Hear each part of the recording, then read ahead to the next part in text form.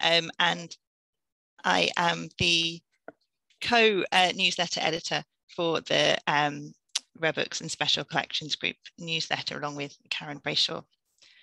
So we're just letting everyone in, and I've got about 15 minutes to welcome you. So if you want to go and make a coffee or nip the loo or whatever, the first 5 minutes of my spiel is going to be the time to do it, because I'll just be filling some time.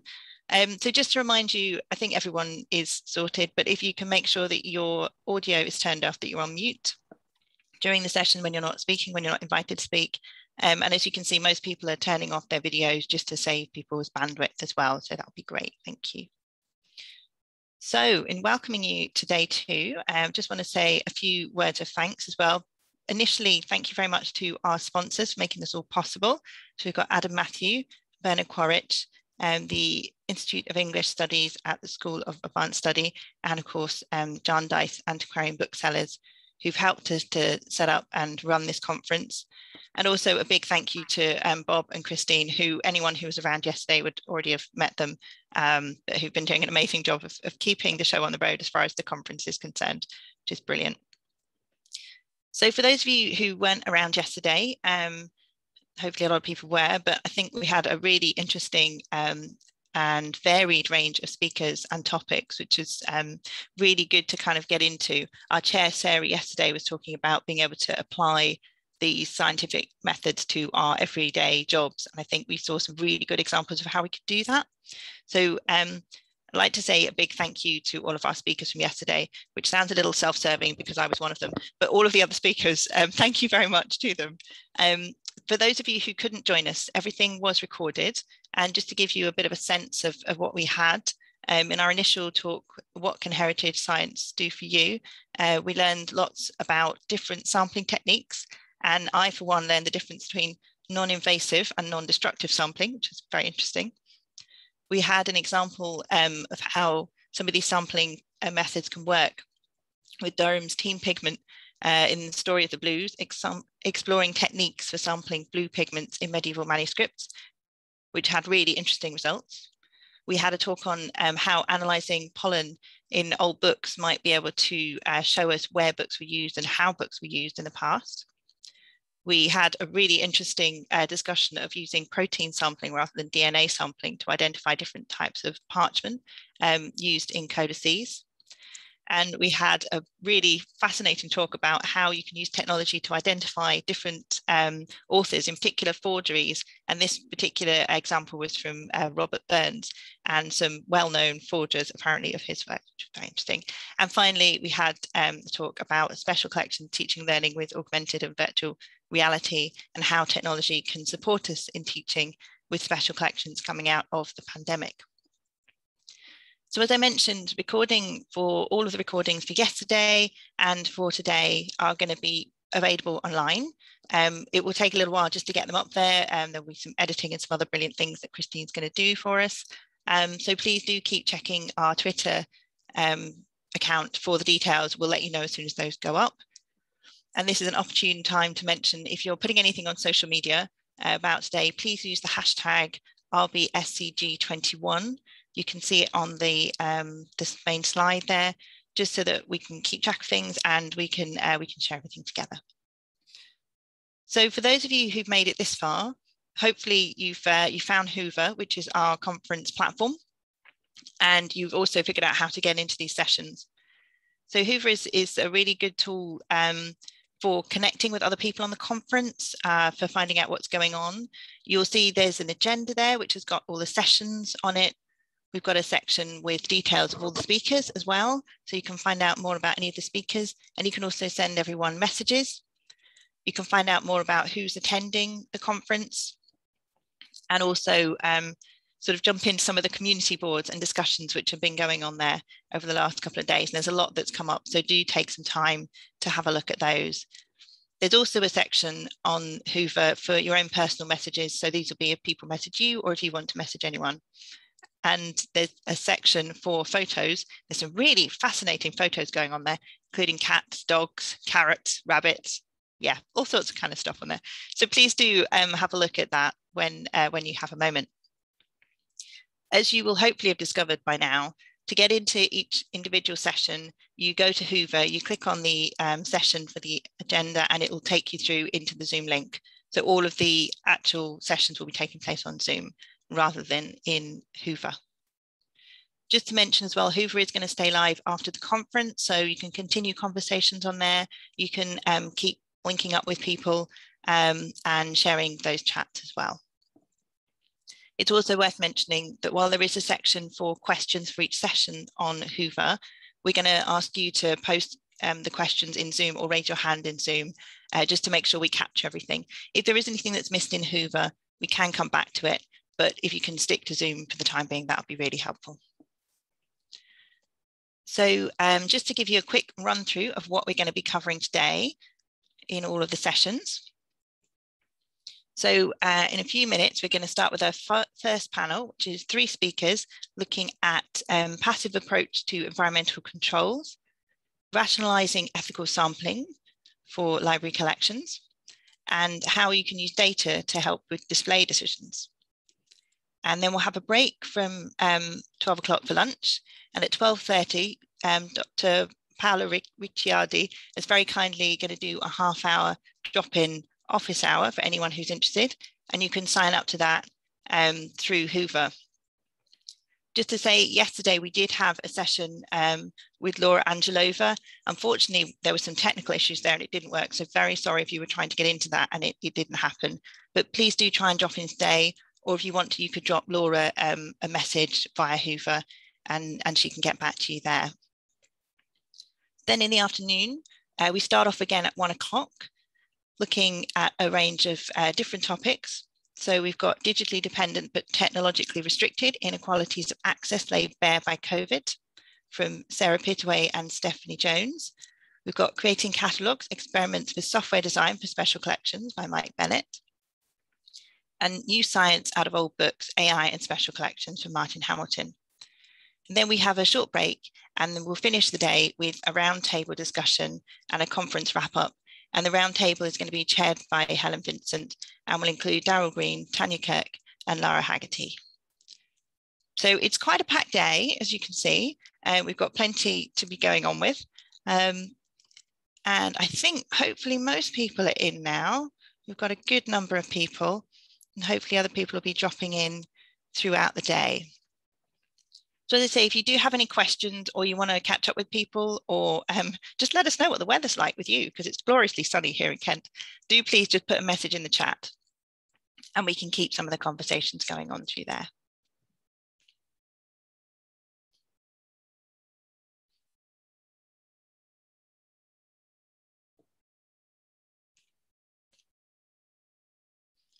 So we've got a few minutes before we start. In the meantime, I'm going to put a plug out there. As I mentioned, I'm the co-editor of the Rare Books newsletter, and normally we'd be asking our bursary candidates to write up reports for each session in the conference.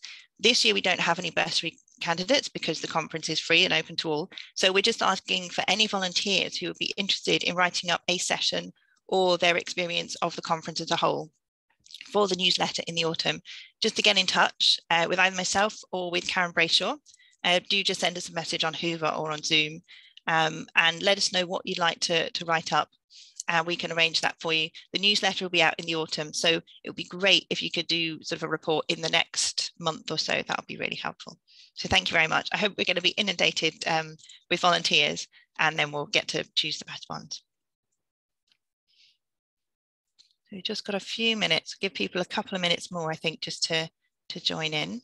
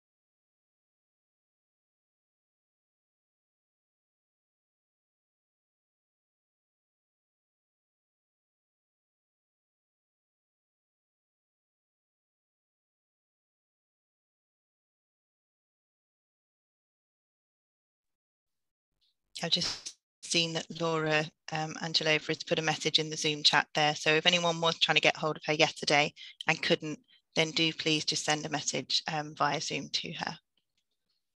Okay, so I think we're in a good place to start our first sessions of the day.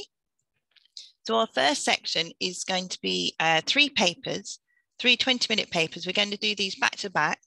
And then there'll be a good long time for questions and discussion at the very end of the session from 11:15 until 12. Just as a reminder, or for anyone who missed it earlier, if you can make sure your camera is off and you are on mute for the sessions, unless you're asked to speak. If you have a question, please either type it into the chat box or raise your hand at the end in that 45-minute session, and we'll come to you. You'll be asked to unmute yourself and put your camera on if you want to. As I say, you can put questions in Hoover, but they might not be picked up until later, so please stick to Zoom if possible. And also, because we're going to have 3 20-minute papers, it'll be really helpful if you can kind of hold on to the questions in your head and just put them in towards the end of the session rather than posting them as you go. But obviously, if you've got comments you want to make all the way through, then please go ahead with that. Okay, so our first speaker is, are Louisa Coles and Jonathan Hines. So Louisa is Head of Conservation and Preservation in Archives and Special Collections at the University of Glasgow, and she specialised in conservation of paper at the University of Northumbria and graduated in 2008 with her MA. And since then, she worked in a number of archive and library settings, including the National Archives Dublin, Glasgow School of Art, Trinity College Dublin, and the University of Aberdeen.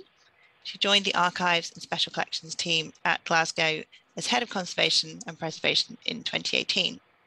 And Jonathan Hines is the Managing Director of Archetype Limited, based in Edinburgh. This is one of the UK's leading sustainable architecture firms, which ensures social and environmental sustainability remain at the heart of their ethos of positive long-term impact for society and great design. Jonathan's enthusiasm for eliminating the performance gap in buildings brought Archetype to the forefront of building performance evaluation and monitoring in the UK, and its pioneering of Passive House, the leading international low-energy design standard. And Jonathan is a member of the board of UK Passive Trust, which promotes Passive House around the UK. So Jonathan and Louisa, if you'd like to share your screens, over to you. Okay. Can you see that and can you hear me? Yeah. Okay, thank you, Jane, and hello all. I'll just begin. There's been an increasing interest in more sustainable approaches to environmental control over recent years, and you may have heard about experiences of others in this area, and if so, you'll realise there are a variety of approaches to achieving this. Today, Jonathan and I will be sharing an account of the work we've carried out on one of our archive and special collection stores here at the University of Glasgow. It's a work in progress, but I hope you'll find our account useful if this is something that you're interested in yourself or something you're currently exploring at your own institution. Okay, so the challenges we faced. This is our archive store based at Thurso Street. It provides storage over 3 floors and a search room for consultation of the collection by a wide range of researchers. The original building, which you see here, was built in 1883, but adapted in the 1940s by grain mills who added the upper floors. So it's not purpose-built. We share the building with 2 other university departments, including the University Transport Department on the ground floor. And I should say the part highlighted in yellow are the spaces that we occupy. The basic structure is solid masonry, and there's a little insulation in place, so there are relatively high levels of fresh air infiltration. It's an aging building, and it requires a good amount of ongoing maintenance to ensure fitness for purpose. The second major challenge was the HVAC system. The current system's been in place for a while, and like the building, it's demanding in terms of maintenance. It was designed with close control in mind, and that means it's energy heavy, and the failure of components has often led to extremes in temperature and relative humidity. So The graph that I'm showing you here shows the pattern and ranges of temperature in red and relative humidity in blue that our HVAC system was achieving before adjustments were made following the archetype survey, which you'll hear about shortly. I'll start with temperature, so that's a red line. At this point, we would have been aiming for around 17 degrees plus or minus 1 degree Celsius, and 50% plus or minus 5%, with some adjustments made to set points in response to extremes in an attempt to improve overall stability. This close control was in line with British standards in place when the HVAC system was commissioned. Over the 3 years shown in this graph, the highest temperature reached was 22.5 degrees Celsius in summer 2018, and the lowest was 16.8 in the winter of 2016.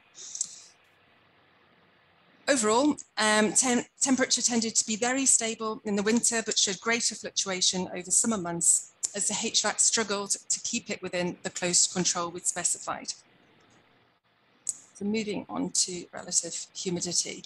So the situation relative humidity, so that's the blue line, as you can probably see, was particularly problematic. This 3-year graph, again, shows a high of 72.6% in the summer. The summer of 2016, and a low of 23.3% in the winter of 2018. Fluctuations of 10 to 20 percentage points throughout the year were quite common, with conditions regularly over 60%, i.e. mold risk territory during summer months. We did work hard with our estates team to improve performance by adjusting settings and keeping on top of maintenance. But what we're facing is a HVAC system working hard to maintain a tightly controlled environmental parameters with limited success. So what could we do? As I've mentioned, the idea of implementing a more passive approach to environmental control has been around for some time, and research has provided reassurance on the impact of setting wider parameters in temperature and RH on collections, and also allowing for seasonal drift. While the previous British standard 5454 had encouraged a close control approach I mentioned, it had recently been replaced by these British standards, as you see here, which promoted the more passive approach, and again provided some justification for its use. We started to look at how we could incorporate those ideas into the environmental control of our stores. Would it work with our non-purpose-built Thurso Street building with its high levels of air infiltration? As good fortune would have it, around this time, we noticed an upcoming Institute of Conservation talk by conservator Erica Kotzer and Jonathan Hines from Archetype, who you'll hear from in a moment. They were going to be speaking about the implementation of this passive approach at another non-purpose-built archive store at the University of St Andrews. We invited a colleague from the estates team who had recently been reviewing the performance of HVACs across our stores. While the St Andrews store wasn't a like-for-like situation, it suggested it was worth pursuing and emphasised that if successful, we could increase stability of environmental conditions, we could improve resilience to equipment breakdowns and reduce energy consumption. We agreed it was something that we should pursue, and that's when our estates team contacted Archetype. And I'll pass on to Jonathan. Thank you, Louisa. So I came across this quote from Gary Thompson writing in the Museum of Environment back in 1978. So this isn't new. You see here, he said, "Nothing should be installed which cannot be maintained and seen to be maintained. There is something inelegant in the massive energy-consuming machinery needed at present to maintain constant RH and illuminance, something inappropriate in an expense which is beyond most of the world's museums. The trend must be towards simplicity, reliability and cheapness." And I'd add to that stability as we come on to what I'm talking about in terms of passive approach. So on the next slide, you will see a diagram which sort of captures the sort of typical M&E systems that most archives have. You have a large amount of air systems and heating controls, all working very, very hard to maintain very close control of temperature and humidity, and a complicated BMS that is seeking to control that, and often struggling for several reasons. One is that if one bit of the system fails, the whole thing quickly goes out of kilter. And very often, different parts of the building are fight against each other. You've got a space which is heating and cooling side by side, and they're constantly on and off fighting each other. So on the next slide, you'll see the example of what was the very first new build passive archive in the UK in Hereford. When we were designing this, we did quite a lot of research into how archive buildings were built, and even the newest current ones around at the time were all based on close control. We'd, over the years, done a number of buildings, schools, houses, offices, to the Passive House standard, which is a very rigorous environmental and energy standard developed in Germany. It has proved very, very successful in a variety of building types, and we felt that the same principle could be applied potentially to an archive building. We drew very much on the work of Tim Padfield from Denmark and his approach that he'd been developing, and linked it with the Passive House approach. So on the next slide, you'll see the diagram that captures how we applied this to the Hereford building. So we created a very, very airtight box that was heavily insulated, so effectively cut off from the external environment. And then we just had a fan blowing a very small amount of air to slightly pressurize the space, and that could be dehumidified if necessary. But the principle was we're actually keeping out of the building the fluctuations of temperature and humidity that are inherent in the atmosphere, and by doing that we would effectively be able to keep the building very, very stable with minimal kit and minimal BMS controls. What we would do is allow drift across the seasons in temperature if without trying to, that's allowed under the latest standards, without trying to corrosive control it. And on the next slide, you'll see the sort of science that underlies that. So on the left-hand side of the graph, you've got red temperature, on the right-hand side, blue red humidity, and the blue band is the 60 to 40 you want to keep humidity within. Now, if you keep that air at constant 17 degrees, which is what close control is trying to do, then the humidity will follow the dark blue line. In winter, it'll be lower than the band, and in summer, it will be higher. And you then have to do additional measures through further close control to try and control the humidity as well as the temperature. If theoretically, you allow the temperature to drift seasonally from maybe as low as 13 up to as high as 20, that keeps the relative humidity, that's the red line, but that then keeps the relative humidity following the light blue line, and it will then naturally stay within the band. So by allowing seasonal drift of temperature, you can control humidity, and that's basically the science behind a more passive approach. It only works if you are doing it in combination with a well-sealed building. So this is what we were proposing for the Hereford building. On the next slide, at one of our client meetings, a skeptical client said, well, this all sounds great. Are you sure it's going to work? They said the Titanic was unsinkable.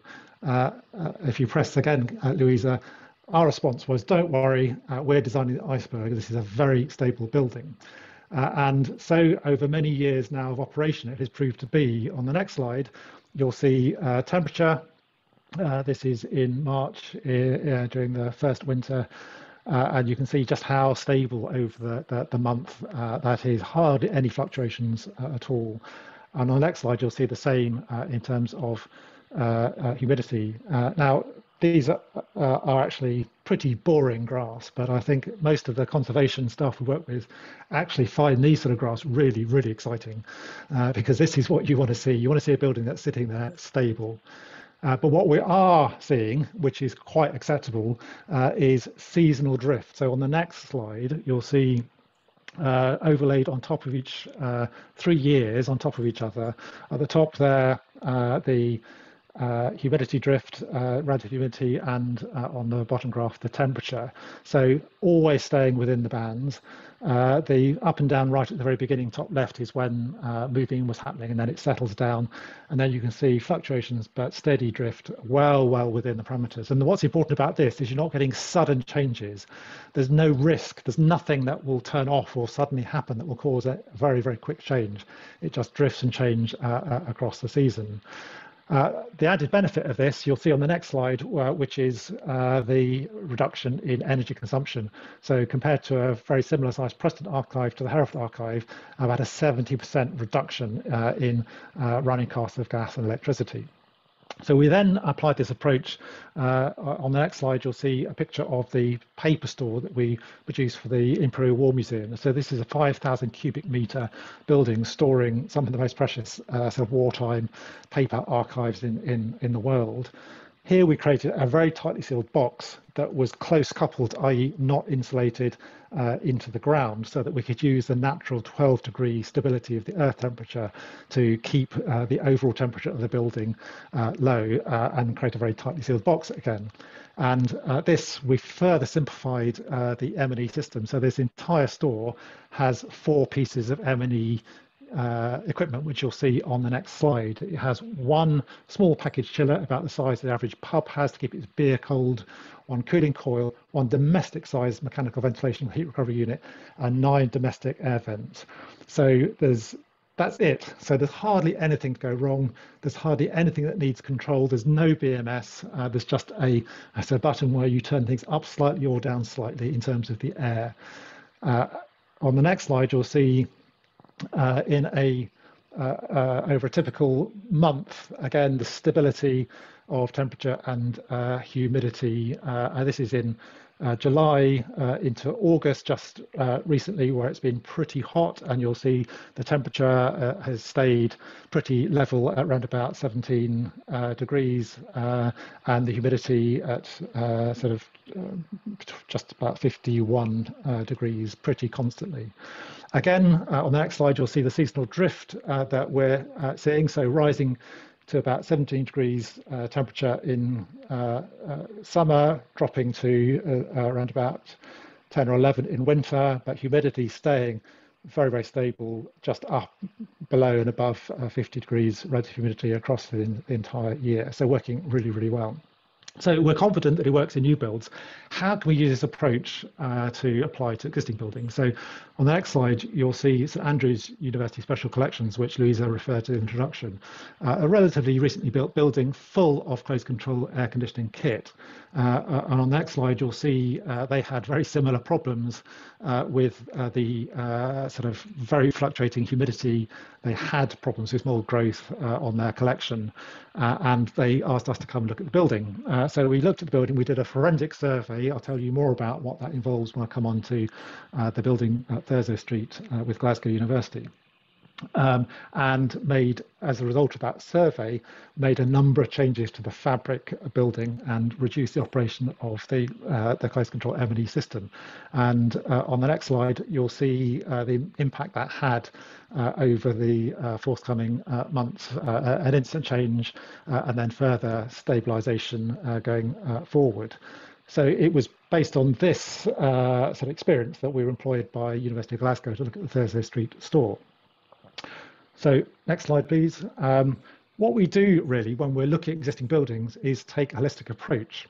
So whereas previously, in our experience, most of these buildings have worked with M&E engineers and FM people who have done their utmost best to improve the environmental additions.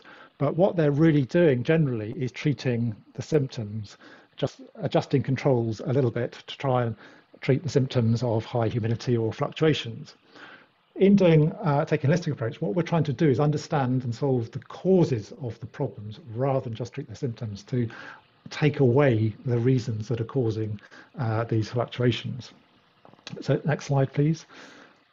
So we do a forensic survey. We spend a couple of days in the building, air testing it, determining its thermal performance and its air tightness of the building fabric, really interrogating and seeking to understand how the current M&E systems are operating and how they interact with that fabric, and assess the potential for passive solutions with reduced reliance on close control M&E systems.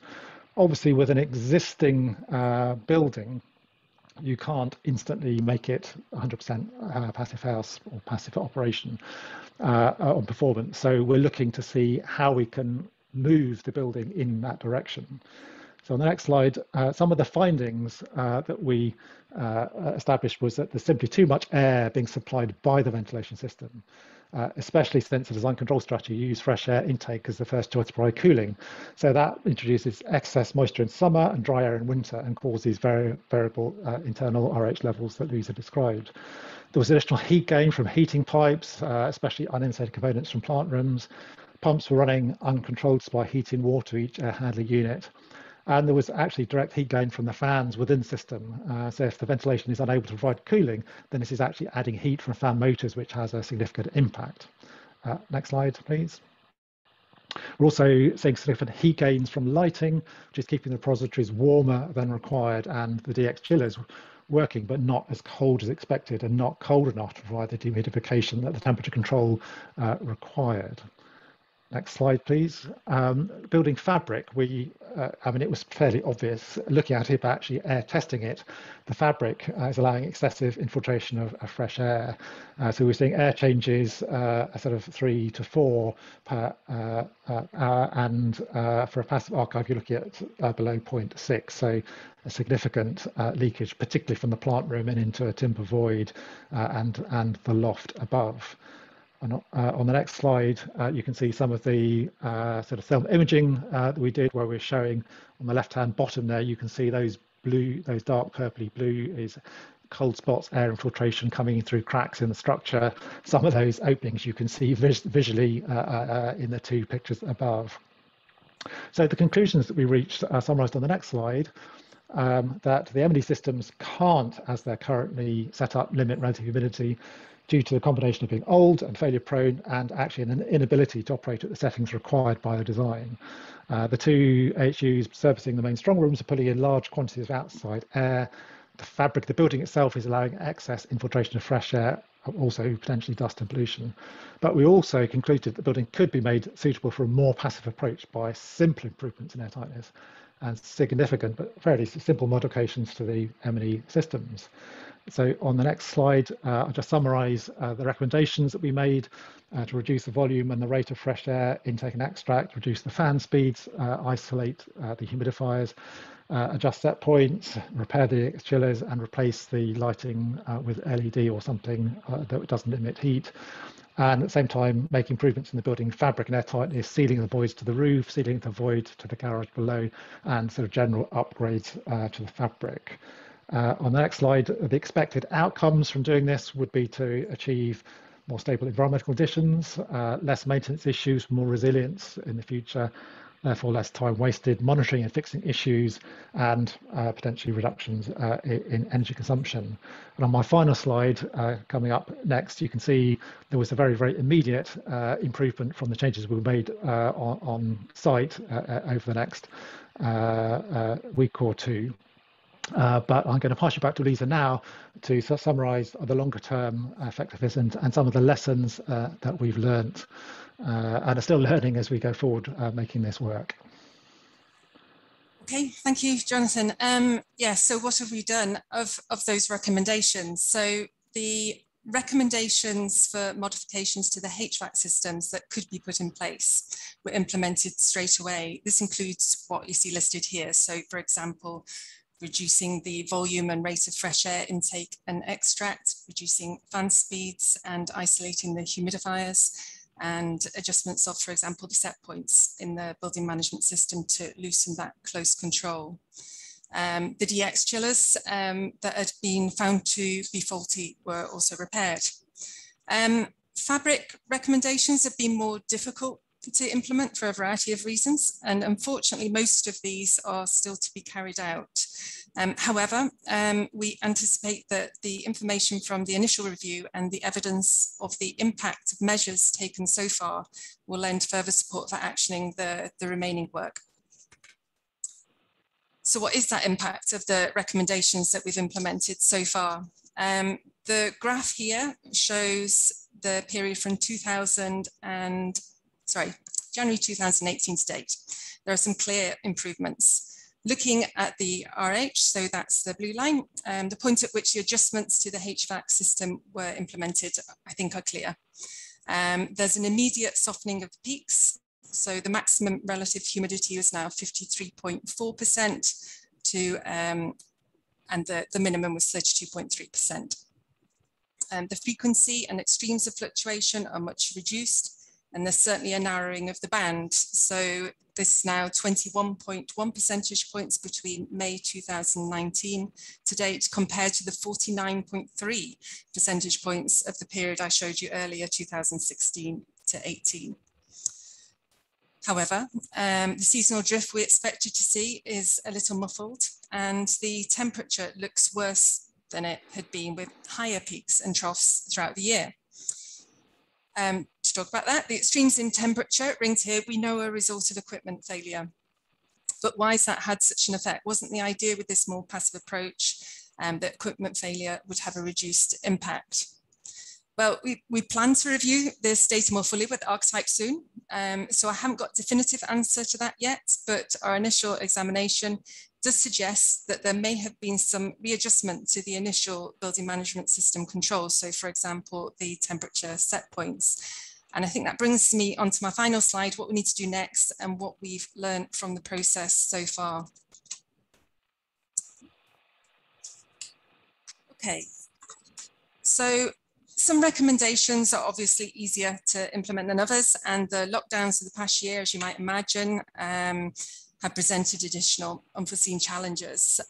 Nevertheless, even with the work that's still outstanding, the data has shown some really encouraging results. There is clearly potential to make significant gains by continuing with our work to achieve a more stable and less energy dependent environment for our collections. So what next? Even discounting the temperature issues and associated with the known faults I mentioned, data doesn't look quite as we might expect. So is that set up as original specified? As I mentioned, we still need to fully review the data and the HVAC setup with archetype and our estates team too. While our relationship with the commissioning estates team is good, in fact, very good, as is common with large institutions such as ours, faults are reported to a central help desk and can be directed to a wider team. HVAC systems are often worked on by contractors who may be unfamiliar with this relatively non-conventional setup of the system and seek to correct what they see as faults. So we need to work harder, I'd say, to achieve wider awareness of the thinking behind the setup and create clear and easily accessible documentation of the agreed adjustments. Once we're sure the system is set up as recommended, we need to review it again. Is it working? Do we need to tweak it any further? Should we, for example, consider seasonally adjusted set points? I think most significantly, perhaps, we need to roll out improvements in building fabric and air tightness. We know we have some areas of significant air leakage. We have some large maintenance jobs to address, and we should take action to reduce those lighting heat gains that Jonathan mentioned. So we still have a fair bit to do, but we hope to learn from the gains and the challenges of this first phase as we continue our work, particularly to the fabric of the building in line with the archetype recommendations. We have also been suitably encouraged by the results so far to widen the project and embark on a similar review of our library site stores. And that brings me to the end of our presentation. I just want to finish with a thank you to my colleagues at the University of Glasgow. This has really been very much a team effort, and obviously to Jonathan and the wider archetype team. And finally, thanks to the many conservation, archives and library colleagues who I've spoken to over the past few years as we've been working through this project. Their input has also been invaluable. Thank you. Thank you very much, Jonathan and Louisa. That was really interesting. And I think the graphs have found their right audience. There is an awful lot of excitement in the chat there about those graphs. So I'm sure there'll be lots and lots of questions coming up in a bit. So as I mentioned, we're going to go back to back with these next papers. So if you can hold on to those questions and ask them at the end of the session. So next, I'm going to introduce Anita Quye, who is the Senior Lecturer in Conservation Science at the Kelvin Centre for Conservation and Cultural Heritage Research in the History of Art at the University of Glasgow. So Anita specialises in chemistry and the analysis of historical dyes, plastics and synthetic fibres. And before Glasgow, she was an analytical scientist at National Museum Scotland. And her research interests are in archives and special collections for dyeing and commercial synthetic material production, which led to the inscription of the Crutchley Archive of 18th century dye books in the UNESCO Memory of the World UK Register in 2020. She's also writing a handbook for curating and preserving modern materials, artefacts in decorative arts and social history collections at the moment with archival research as the Getty Conservation Institute guest scholar in 2022. And she's going to be talking to us today about cutting edge decisions, rationalising ethical sampling for scientific research of library collections. Anita. Thank you very much, Jane. And hello, everybody. I'll just share my screen here. Hopefully you can see that okay. If I go to full, is that all right? Okay.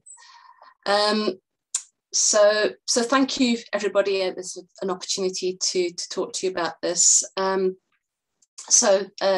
Jane has very kindly introduced me, my area of research is to do with dye analysis.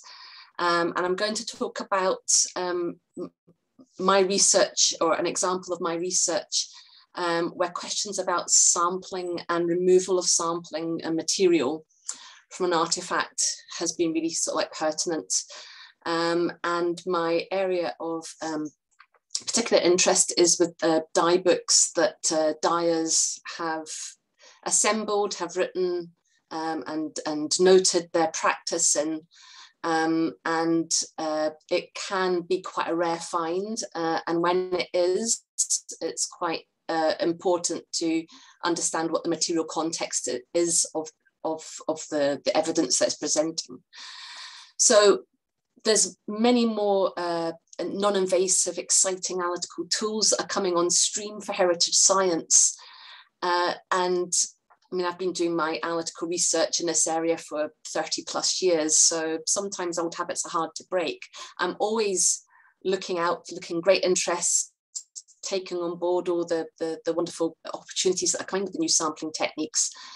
There are instances where I do feel that sampling is justified to get certain kinds of information from materials.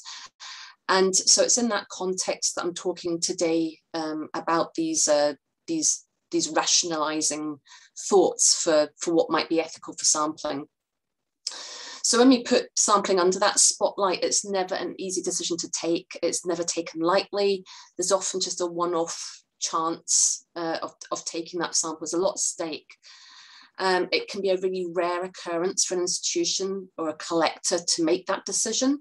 There can often be no written guidance or policy to help make it.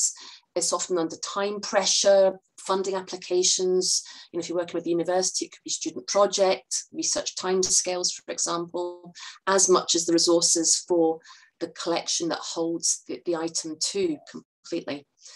For the project leader and the analysts like myself, there's always that responsibility of fulfilling the analytical expectations. So you need to be kind of confident in your own expertise and that you're making the right decisions for which areas to take that sample from, how to take the right amount, is it going to answer the right research question? So there's a lot of risk in there before you even take the sample. And then when you've got it in your hands, there's a chance of the information or the sample itself getting accidentally lost, of analytical equipment breaking down, or not even getting a result at the end, as well as wanting to publish and report it. So it's a big multi-thought area to come into. There's a lot to decide, a lot to plan. So what kind of things do we need to consider? How do we stop our mind kind of like, get overwhelmed by all these things? Who needs to be part of that conversation? So this is what I'm going to talk today about, using this particular example of dye books. And it is, so I'm just moving it on. So I'm going to talk about the Crutchley Archive. This is a collection of 15 books that date from 1716 to 1744. They contain pages and pages of dyed wool samples attached to them, over 1,000 samples accompanied by dyeing instructions. It was a private donation by the family of the original owners of the books, and it was presented to Southwark Council Archives in London in 2011. It's really delicate, it's colourful, it's got technical significance, but that wasn't really understood at the time that it was donated. As it turned out, through making these decisions on what's ethical to sample, about the kind of research we were doing, it's turned out.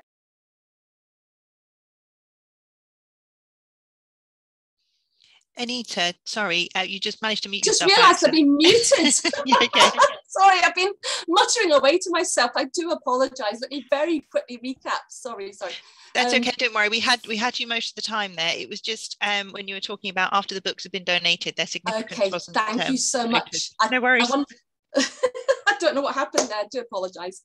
Sorry. So the books were donated, so they turned out to be exceptionally rare, exceptionally important, and that only came about from having the confidence to be able to do the sampling to understand what they were. So let me just take you through what this looked like, what this research pathway looked like. There's a lot of text here, but it's just to give a timeline about where we started from. The significance really only came about from looking very hard and close visually at the collection. So, you know, somebody like myself who's used to having a laboratory with analysis and seeing all these amazing coloured textiles in this incredible looking collection, my first gut reaction was, of course, you know, wouldn't it be lovely to analyse that? But when I first saw this archive way back in 2014, had no expectations. I just knew it was an old set of books. Nobody really knew what it was about. My very first thought actually genuinely went to the archive and thinking about, oh my goodness, if this is as significant as I think, and it only took me 5 minutes to realise this, if it's as significant as I think historically, my first thought went to how to help the archive to manage this, how to access it, how to preserve it at the same time, how to support them. So the starting point actually was just doing an initial report about what I saw the significance before even thinking about analysis or whatever. It was just laying out, this is for these reasons I think this is worth doing research on, and potentially there might be something that might involve sampling down the line, but we need to really understand what it is that we've got here first. And that first look, that first report was really establishing that dialogue, which was so important. And you know, the wonderful archivist there, Patricia Dark, particularly working very closely with her and Lisa Moss, you know, getting that rapport. We'd never worked together, so you know, understanding what it was we were all trying to achieve was really embodied in that report. That then led to the archive being on board saying, yeah, we trust you to sort of like go ahead with the research. And for me, it was about identifying what the significance was of the collection, and as well thinking about what we needed to preserve, what was important about it, and justifying it, because I understood that is where we'd have to apply for funding and that kind of thing. So I assembled a team with Dominique Cardon from Lyon in France, with Jenny Balfour-Paul from Exeter. We were funded by the Dyers Company, and we produced sort of like 2 written additional reports about what we found just by looking at the collection. Part of that also involved me presenting to the Southwark Archive a justification for taking samples, which only came about as a consequence of doing the research. So we did a lot. We did over a year's worth of just looking very closely, and then it was like, you know, we do need to do dye analysis. And I'll come on to the reasons why in a moment. I had carried with me from National Museum Scotland a sort of like a sampling policy that I sort of like took with me to Glasgow University. I presented that to Southwark, and they were on board with it. And again, I'll talk about that in the context of the ethical sampling guidance. Leading out of that research, we were then able to have, because we did we could take the sample, because we could do the analysis, we could make a very convincing case to the National Manuscripts Conservation Trust to ask for funding for conservation and preservation of part of the collection. So that research actually underpinned making that application. It allowed us, because out of those 15 books, we were able to say these are the 3 books that are absolutely key for conservation. We could do that with confidence as well, based on the research funding. We were really fortunate and grateful to the Collections Conservation Trust for supporting that work. Then out of that, it took a good couple of years to really get a sense of what we were looking at and make sense of the collection enough to write about it. So myself and Dominique and Jenny put together a research paper which we submitted to Textile History. And while we were doing that, the call went out from UNESCO Memory of the World for the UK Register. They have a biennial invitation for people to sort of nominate collections forward for preservation and documentation preservation. So we thought, you know, we're convinced that this is such a special collection that we want to put this forward. And again, because of the significance that we'd got from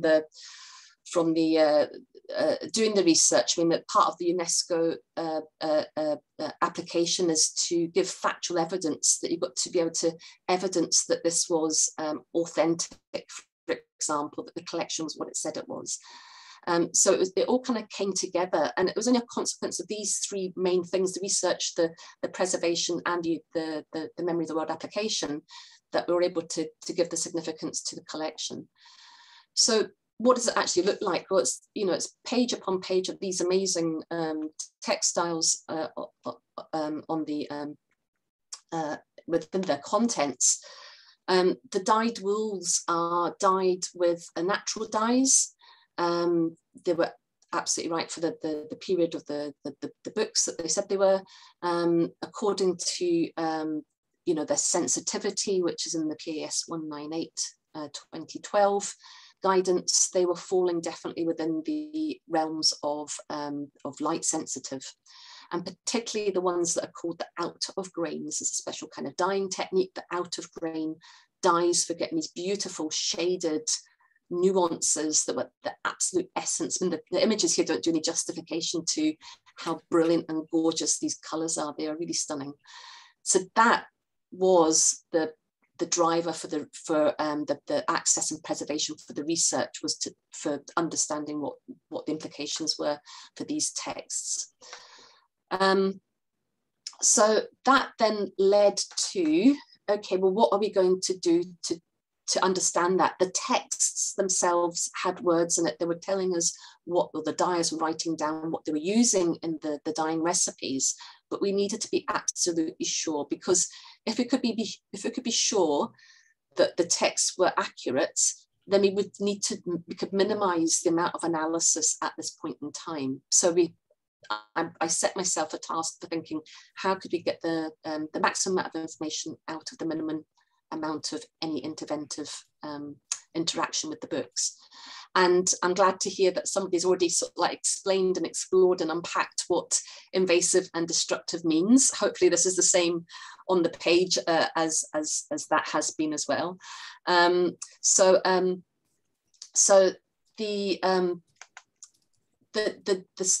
step that I was heading towards was a technique called chromatography that I use for my research.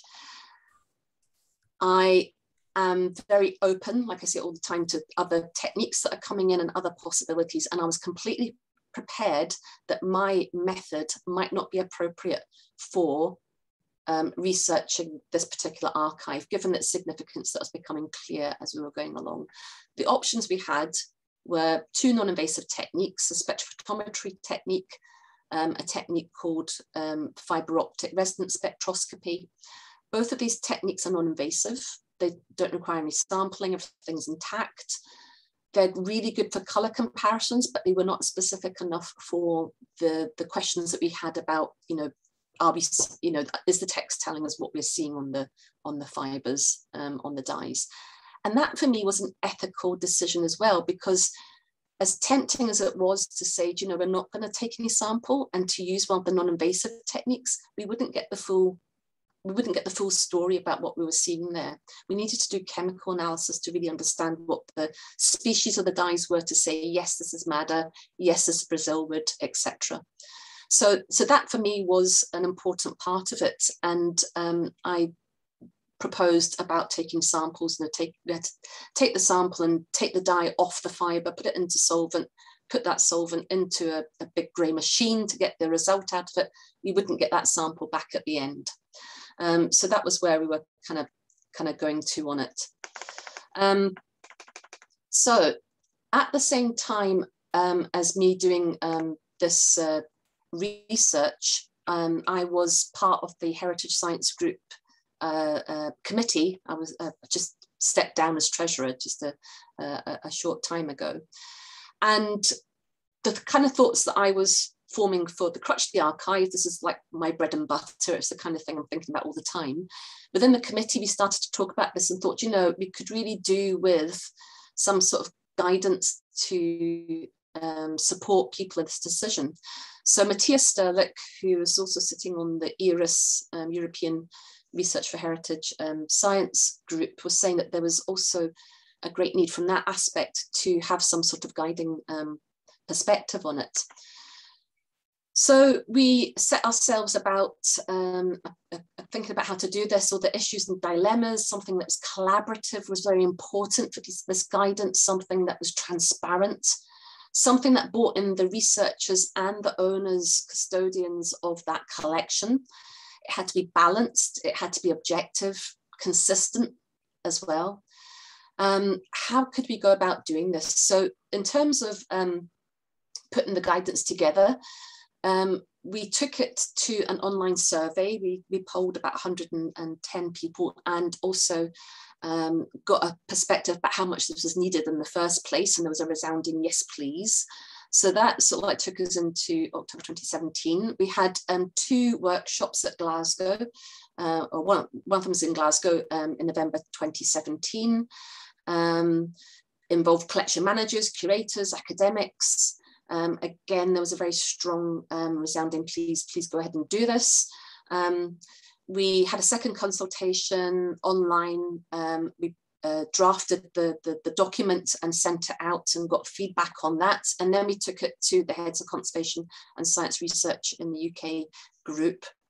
And we felt then that we had this ethical guidance. And I think in the chat, we'll get the link to the guidance. It's free to download. Anybody can go and capture it and take it and use it.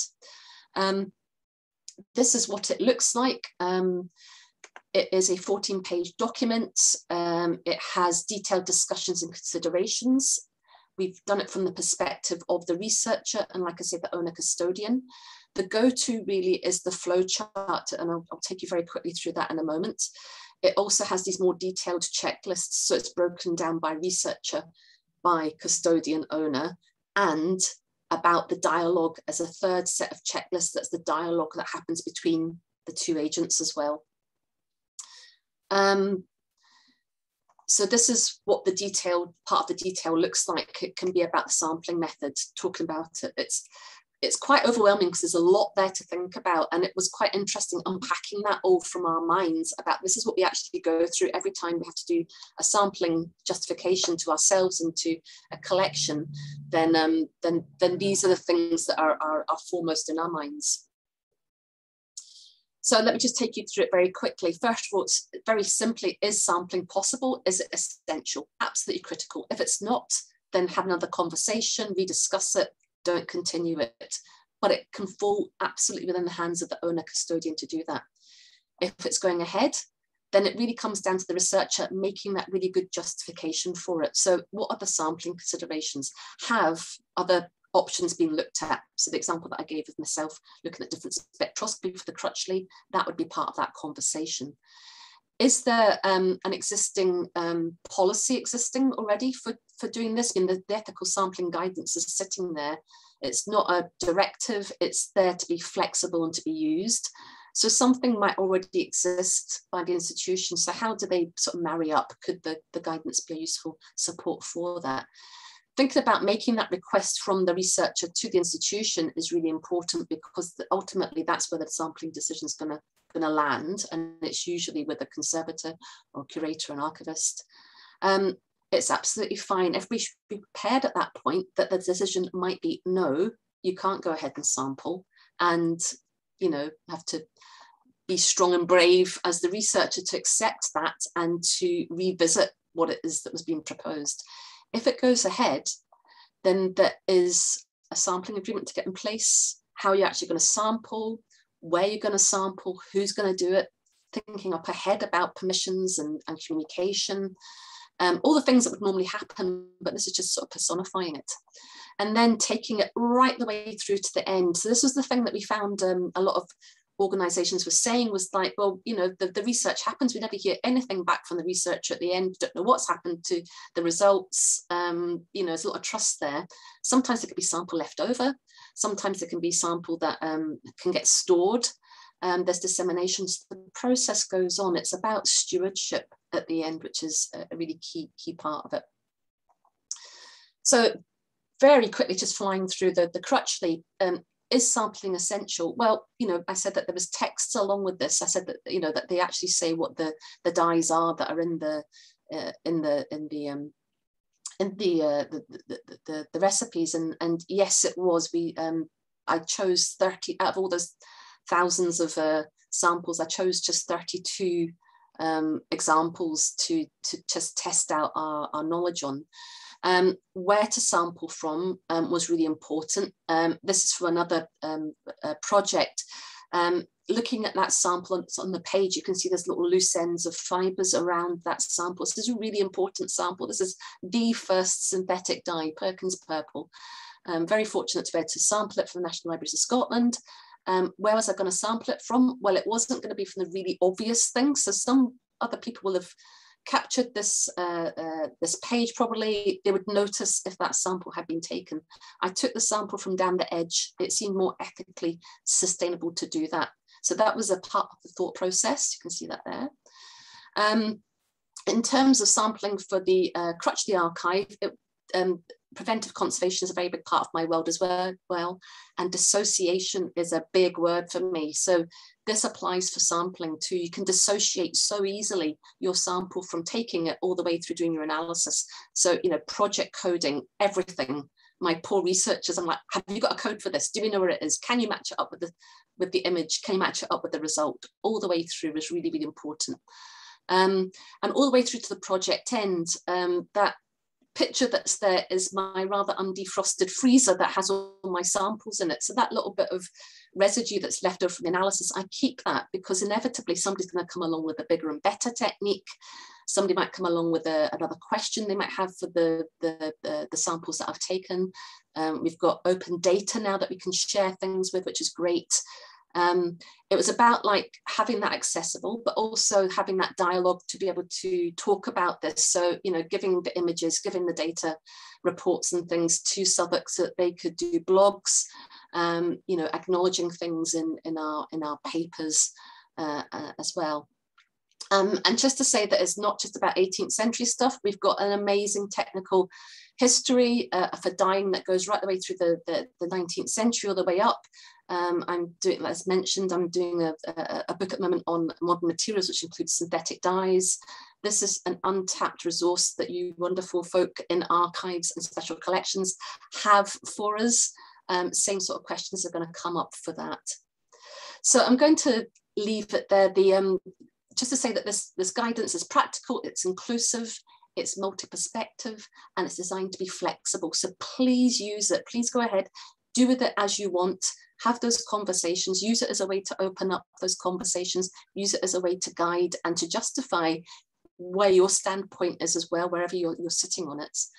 And I just want to say a big thank you to everybody that's been involved in the research side of things for me, and also in developing the sampling guidance too.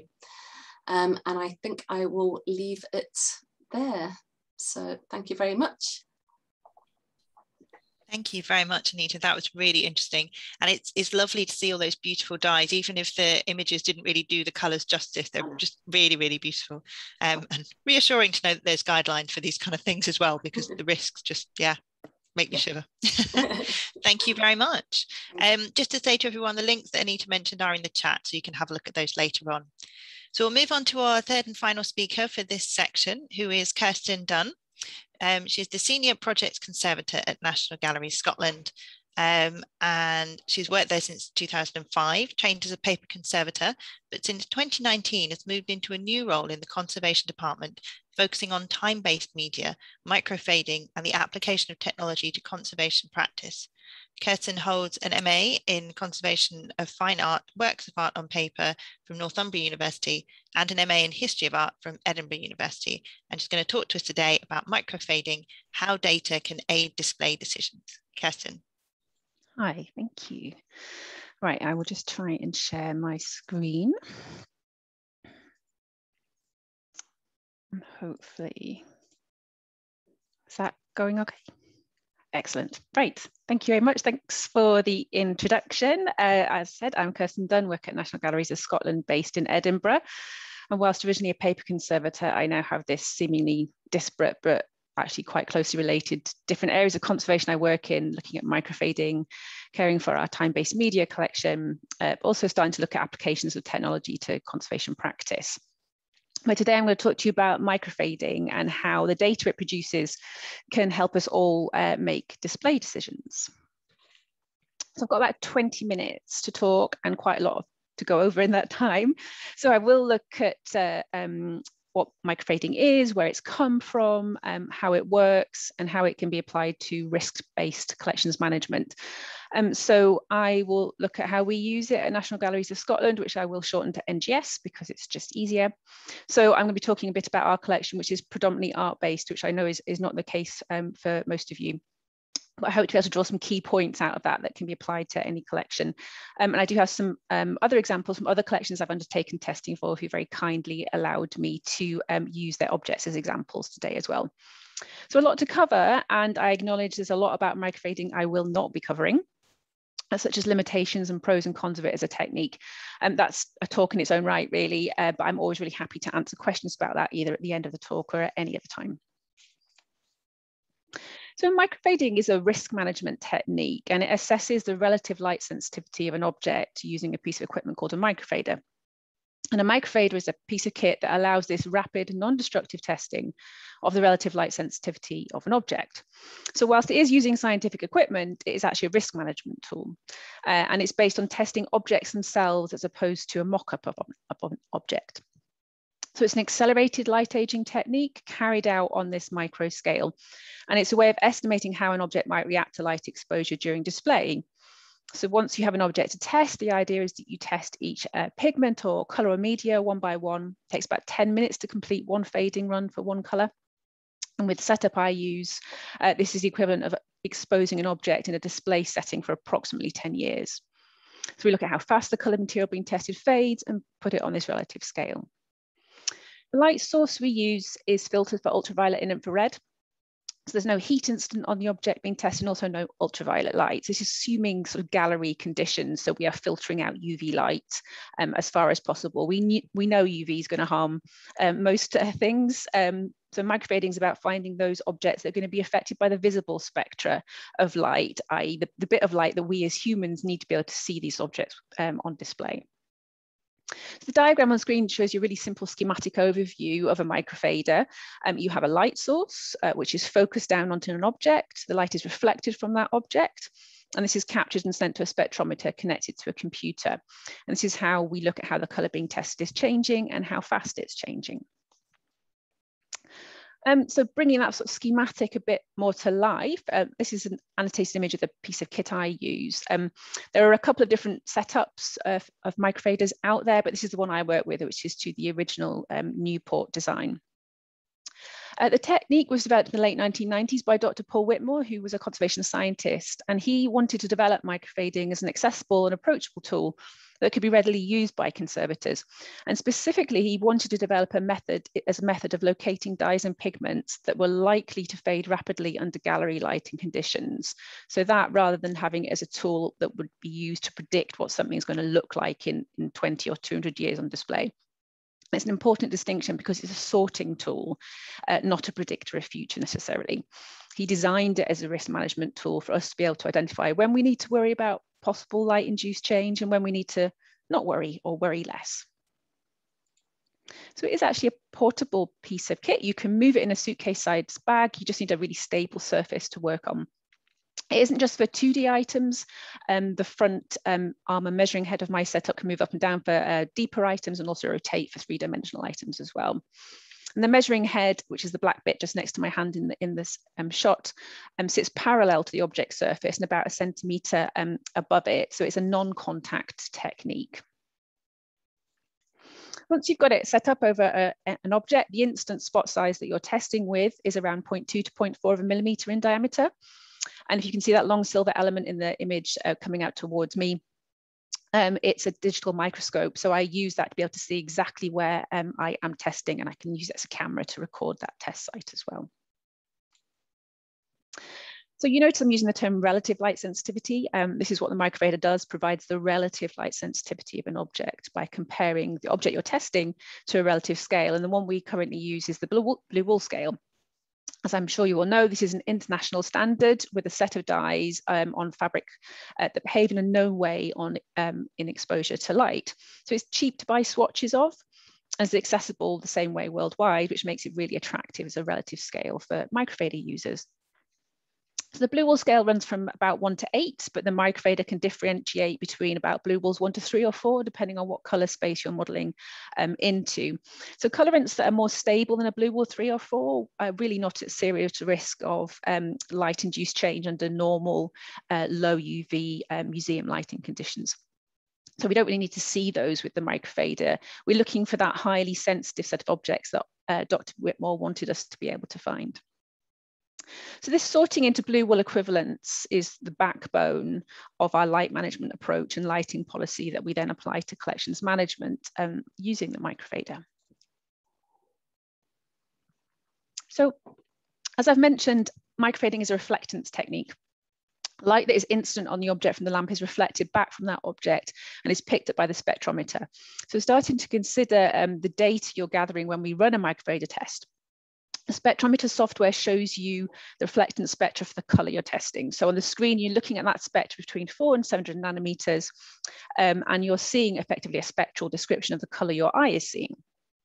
So you can see hopefully a spectra for blue wool 1 on the screen, just as an example. So the software allows you to look at how change is occurring across that spectra, and you can gain information on rate of change, where it's changing, and if it's getting lighter or darker. So microfading is rapid and virtually non-destructive, but it's specific to the object being tested. You don't need to know what it's made out of, its materials, or even its display history. The beauty of microfading is it looks at the object as it is now and helps you manage future exposure. It's described as non or micro destructive depending on who you speak to, but you are testing an actual object. So part of risk managing the process when you're running as a test is that you sit and watch the value called the DE value or the delta E value, which is the rate of change. So what you do is you watch that rate and you don't let it get near a certain numerical value, which is a value of 5. And that would indicate you're getting towards what's called a just notable difference, i.e. your eye is going to start picking up that test site. So you don't let it get anywhere near there. So once I've completed a fade test, with my setup, I import the data into an Excel spreadsheet with a set of pre-written macros that allow me to process the data and present it in lots of different ways, which is where it starts to get really useful. So the next few slides, I'm going to start looking at some of the data that I gather and process. And I'm going to look in specific just at this object, which is a print from 1922 from our collection by Paul Clay. So the charts and images on screen now are completed for every colour or area that's tested. On the top left, you have a diagram of how the colour coordinates are changing. So this is based on the idea of colour coordinates from LAB colour space and provides information on how the colour is changing within that space, the colour space model. Top right, you have a photomicrograph taken using that digital microscope that I showed you before. So again, this indicates the exact test site, and you can see the dot of instant light on that there. So this links across to an annotated object, which I mark up in Photoshop of the whole object. So you can find this like a map of where all the test sites are, and then you can use these to find exactly where you were testing. Then at the bottom, you have this reflectance spectra. So you can see the first and last spectra in red and black respectively, so where the colour started and finished the test. This helps you see how the colour has changed, where it's changed, and is a really good visual check as to how much change has occurred. So in this case, there's actually quite a gap between that first and last spectra, which indicates we need to have a look at this data for this test site 7 for the ink. So you can also gather information overall, which I do into one large table. Again, that's for the Paul Klee print. You can see all the number of test sites down the left with those reflected with the blue walls at the top as well. And for each test site, you've got its blue wall equivalent, data on the rate of change, if it's getting lighter or darker, and potential shift in chroma and hue as well. Of course, once you've got data in Excel, you can do all the usual things with Excel. Bar charts are very useful for this. So here's a bar chart of the test sites measured against, again, those blue wall relative scale. So this allows you to easily see where issues are. So on this piece, again, you can see test site number 7, that ink sailing up above every other bar, heading towards a blue wall 1, which immediately rings some alarm bells. So it's a really good, quick visual way of just checking the status of your object. I also create these color change curves, which can tell you all sorts of things about the items being tested.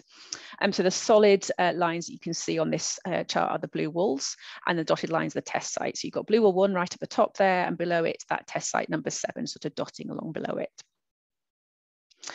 So the plots on screen are fairly typical colour fading curves if you've not seen these before. So initial fading rates tend to be much faster and then level out. So you start with a steep gradient of curve, which then sort of flattens out over time. And really this is equivalent in real time to most changes being seen in the first few years of display. Sometimes you can see colour change curves with distinct shoulders in them. So you get a sort of sharp bit of a curve, then it sort of flattens off and levels down. And sometimes that can be an indication that you've got a mixture you're dealing with. So one colour's fading out really quickly, and then you're left with the more stable colour underneath. So you can start to gain some indications about what you might be dealing with on an object. Prior fading and tint strength can also lead to variations in fading rates. So colour change is obviously part of a system. It's not just the pigment, it's a combination of the media, substrate, and all these other things and chemicals that interrelate within the environment of the object. And the substrate used has relevance as well. So for example, you do often see differences in fading rates for the same media on paper versus parchment, for example. It should be noted that what microfader data tells you about uncoloured supports needs more research. So readings for supports are done as reference or background readings.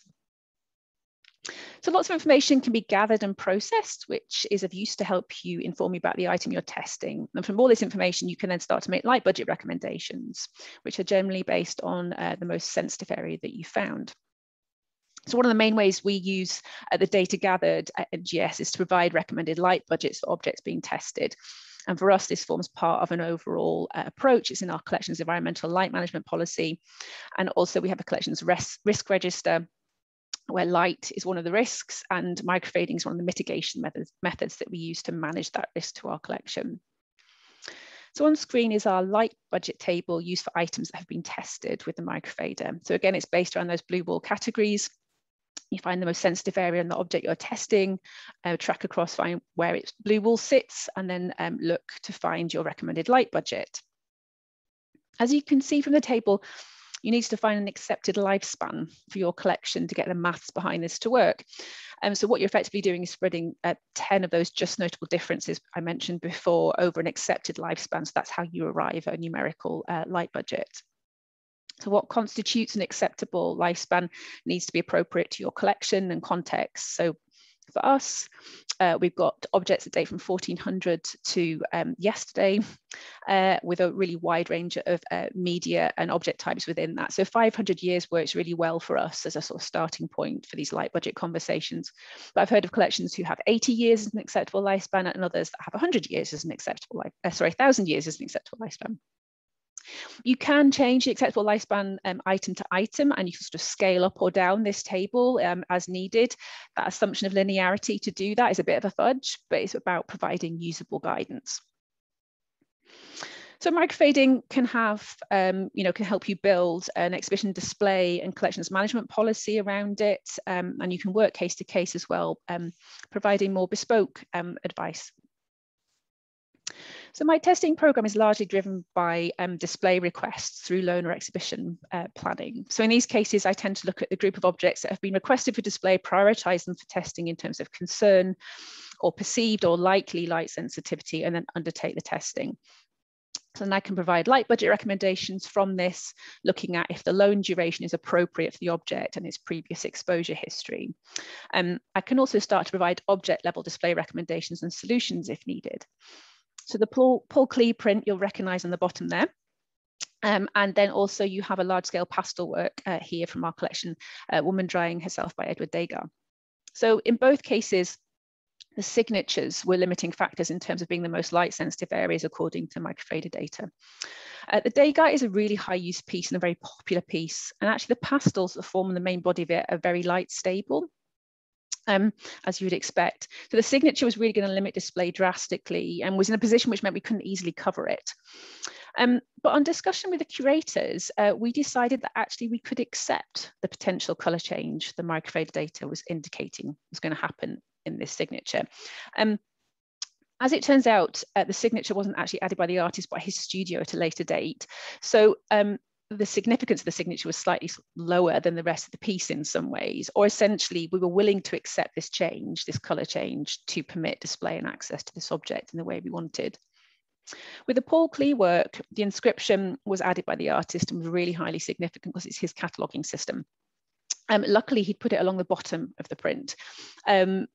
So in this case, if we left it exposed, it was going to limit the display recommendation to months per decade, as opposed to years per decade. So in this case, we were able to cover it for display, thus achieving both preservation and access for the item. So in both these cases, the Microfader data allowed us to understand the implications of our display decisions and to make productive interventions and decisions that facilitated access. So often the motivation for testing objects can be due to significance to collection and or perceived light sensitivity. So those objects of really high significance that we all worry about. So Microfader data can help us focus our concerns and responses to display requests for these pieces. So one of the objects that I've had the really good fortune to be able to test is this bull of Pope Benedict XIII, an object with parchment angle ink and a lead pendant on these beautiful yellow and red twisted silk threads. So it dates from August 1413 and is the foundation document of the University of St Andrews. So another name drop for Erica Coetzee, the conservator at Special Collections at the University of St Andrews. So she approached me with a small group of objects, including this bull. The objects had all been requested for display within the university, but they were all considered treasures of the university and they all had high institutional significance. So they commissioned Microfader testing with me to help the conservators and curators decide on an appropriate display duration, and importantly have the data to back this decision up. So the main areas for concern for light-induced changed here were the coloured silk threads. So their colour and material has significance because they indicate the high status of this bull, which was given granting privileges and establishing this group of scholars at the university with the authority to grant degrees.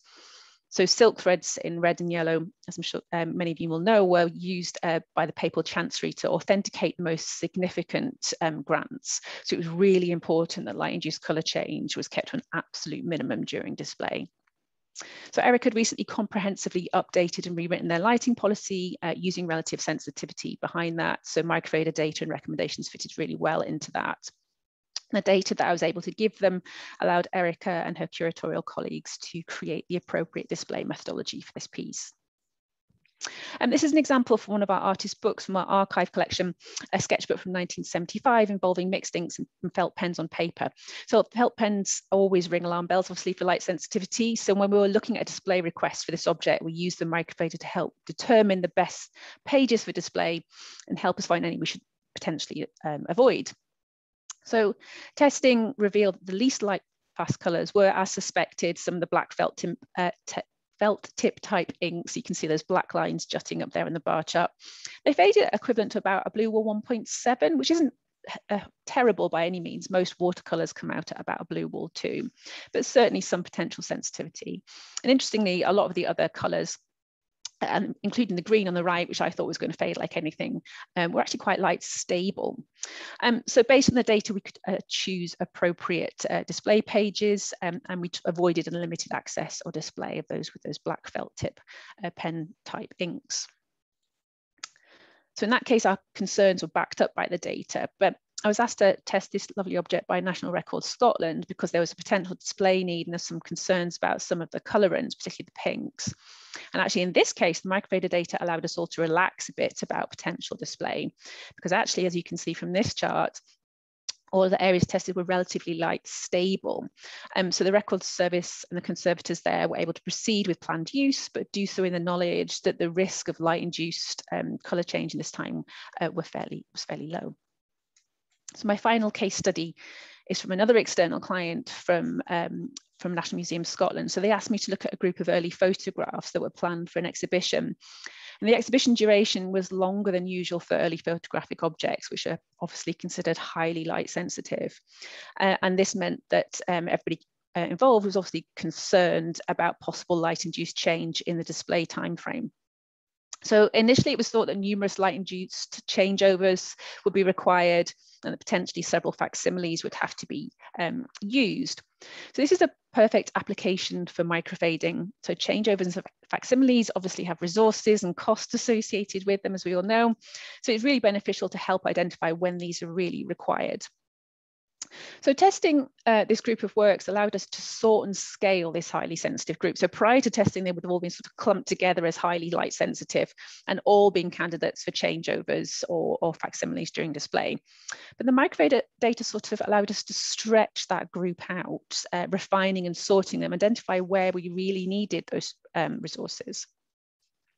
So this particular group of 45 items that I tested for them, in one case, the object came out so light sensitive, it was recommended not to display it at all, and a facsimile was used in that case.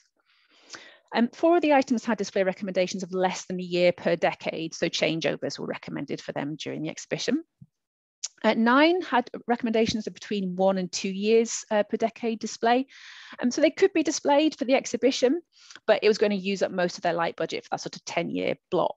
So in this case, the curators could decide on whether they wanted changeovers or not, depending on likely future demand for their display. And in the end, surprising to us all, we had 31 objects where the display recommendations were 2 years or more per decade, much higher than we thought there was going to be. So this meant they could be on display for the duration of the exhibition, and overall light-induced changeovers were reduced. So hopefully we achieved a balance of budget, access and preservation. So lighting decisions are obviously complex, need to account for multiple factors, including budget, place, all those external pressures placed on us, age of audience, duration of display. And as conservators and collections managers, we have to juggle all of these things and balance them with the needs of the object and its preservation. So whilst it's only ever part of a wider conversation, including considerations of significance and realistic material or lifespans, other potentially more dominant degradation processes, the microfader can help us in this process. Using a microfader can form part of a collections management approach. The data can help you focus resources, understand the impact of decisions, and crucially have the data to back up these decisions. So for us at NGS, microfading is allowing us to make data and risk-based decisions as a group by understanding the impact of our decisions and working together to limit light-induced colour change to an acceptable degree. But it's also forced us to acknowledge and agree what an acceptable degree is. And for me, this is one of the greatest strengths of microfading. The data and recommendations produced as part of the process have just changed the shape of conversations within our organisation. They become much more solution focused, working together to create those solutions. So microfading has the potential to help us focus resources where they're needed, I think, whilst maintaining access and preservation to our collections. Thank you very much. Thank you very much, Kirsten. That was really interesting and brilliant to see how a scientific technique can really bring together individuals' expertise and start those conversations around risk, and also give us that data, which is so much easier than just sort of a rough idea. This is probably at risk, this probably isn't. It's really fantastic. Thank you. Okay, so we've got about half an hour left for questions. So I'm going to ask all of the speakers from the last panel, if you could just switch your cameras on, thank you very much. And we'll invite questions. So please feel free to either type into the chat on Zoom or raise your hand and we'll come to you and we'll ask you to unmute and turn your camera on. I was going to say, gosh, there's going to be a lot of questions. There's already a lot of questions. So I've got some, but I'll hold back. And my first question that I've got here is for Anita. So this is from Karen Brayshaw, who asked, were there any unforeseen benefits for the die books from your research? For example, has it changed the way the items are handled or stored? Thank you very much for that great question there. Yes, it has. In terms of, it was already in a secure store in Southwark anyway. But that's been kind of like, you know, prioritized now for where it is. What it also changed was the documentation, the collection accession record as well. So we're able to sort of provide more information for that too. But in terms of handling, it's made me think a bit more about the lighting within like the reading rooms and areas for that. And I'm trying to get some research projects up and running about the effect of light on some of these dies as well, just to take that a bit more forward. But no, it's definitely opened up other thoughts. Thanks. Brilliant, thank you. It's a real find, that. It's got a question from Sarah Charles for Kirsten. Does colour fade more on paper or parchment, or does it vary according to the individual colour? So far from what I've seen, things are more light stable on parchment than they are on paper, which is quite interesting. Particularly, it was actually Bruce Ford that did the piece on this. He was looking at iron gall ink. So he found it much more stable on parchment. I don't know whether it's to do with the bonding. There's a whole PhD in there somewhere, but yeah. Recommendations for a PhD if anyone fancies it. Great, thank you. Bob, I saw you had your hand up. Did you want us to come to you for a question, or have we already answered it? Well, as I say, I just noticed that Christine put the exact same question into the chat just before I got there. So if you want to go to Christine, she can ask the same question. Okay, Christine, would you like to ask a question?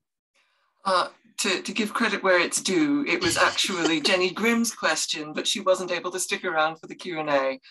And it revolves around airflow in passive buildings. So for Louisa and Jonathan, passive building control requires stopping airflow, but current COVID safety protocols call for as much airflow as possible. Is it possible to apply this sort of process to only the closed storage areas while still maximizing ventilation in reader spaces and staff work areas? I think, Jonathan, do you want to start, Jonathan, and I'll come in? Yep. That's a very good question, and a previous question to that in the chat is linked to that, which is, does the passive system work for a store where it's regularly accessed by people, and if the collection is largely organic? So we'll pick up both questions, I think. So yeah, I mean, obviously COVID is a big issue at the moment. In terms of passive buildings, generally that are designed for people, because they actually, in a passive house building, you have a mechanical ventilation system with continuous supply of fresh air and continuous extract of stale air. They're actually very, very good for occupation by people to keep the air in the building down below the recommended levels in terms of parts per million of CO2 to comply with best guidance on COVID. So a passive house building for people is actually one of the only buildings systems designed to actually create good air quality and therefore as safe as possible for COVID, whereas most other buildings are relying on opening windows or recirculating air systems which don't guarantee that same level of air quality. So a passive house system could be applied to the people occupied parts of the building very, very safely. In terms of the archive storage areas, you're actually limiting the airflow down to very, very low levels, but it's still totally safe for people because you're talking about a very large volume of air and a very small number of people. This actually concerns were raised when we worked at St Andrews University about this pre-COVID, because they actually had 4 or 5 staff working within the archive store because there was nowhere else for them to work, and they were concerned about whether the people would be safe enough. So we actually did some modelling and then we did some monitoring, and the CO2 levels stayed really low, well below the sort of COVID levels, because you're talking about 4 people in a big archive space compared to 4 or 5 people in a small office room. So it's absolutely perfectly safe in normal conditions and in COVID circumstances to have a building where you've restricted the quantity of air into the archive simply because of the ratio of volume of air to the numbers of people. And it's perfectly possible, as we've done in the new buildings like Hereford Archive, to have part of the building designed for the archive stores and part of the building designed for people, and you're just moving from one to the other as and when. So that can be done. Yeah, I can just tell you about what we did here at the University of Glasgow. So obviously that was a consideration. We had, so I suppose our stores are serviced by one HVAC system, and our search room is serviced by another. So that allowed us to maximise the fresh air intake into our public areas, our staffed areas, while keeping the air circulation in the stores as it was, so keeping that as low as possible. So we didn't adjust the air intake into the stores for COVID, and it's partly due to what Jonathan's been saying there, the natural kind of air circulation and air leakage that we have in the stores, and also the size of that space, the volume of those stores, and the number of people who would be in there at any one time, and the length of time that people would be in there, not very long. So yeah, that's how we applied it. Thank you. I think it's such a good question, and it's something I think that's been on everyone's minds over this last 18 months. I think many of us have become more expert, not to say actual expert, but in airflow and circulation around buildings, which we wouldn't have thought about before.